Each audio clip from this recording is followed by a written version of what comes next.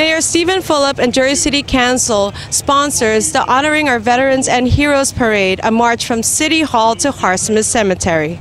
Mayor Stephen Fulop, Jersey City Council, District 31 Assembly-elects Angela McKnight and Nicholas Chevalotti stood amongst other officials at City Hall to thank all participants, veterans, and their families for their services. I'm going to be extremely brief. Semper Fi. Like Mayor said, my son Adam Rivera is at Marine Corps boot camp right now. That's why this shirt says I have a Marine in the making with the golden footsteps. But I tell you, this is, like the mayor said, long overdue. I'm extremely proud of our city for making sure that we have our Veterans Parade moving forward.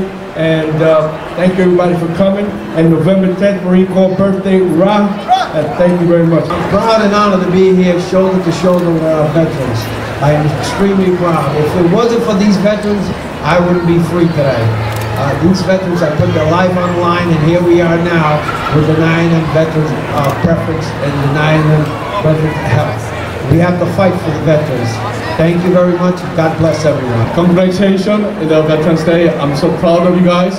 Without you guys, and probably, especially for our veterans, proud Koreans and Nadigajista. I always thank to all veterans and appreciate it. Thank you. Good morning. I'm thankful and grateful to be here today. Thank you, Mayor, for putting this fantastic parade together. Thanks to all the veterans for all that you do. May God bless you. Let me just thank the mayor and all the organizers for making this event a reality. I want to thank all the veterans for their sacrifice. As a son of a Vietnam veteran and in the sake of diversity, go Army.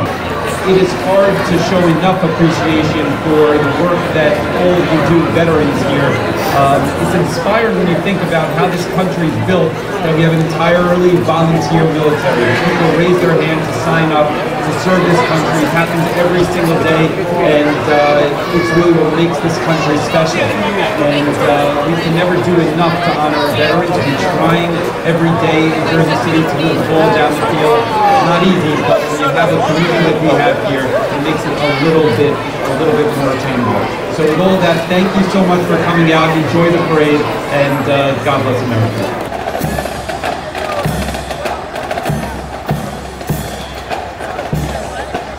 The historic Jersey City and Harsimus Cemetery has been hosting veteran events since 2007, but this is the first time an actual parade has occurred.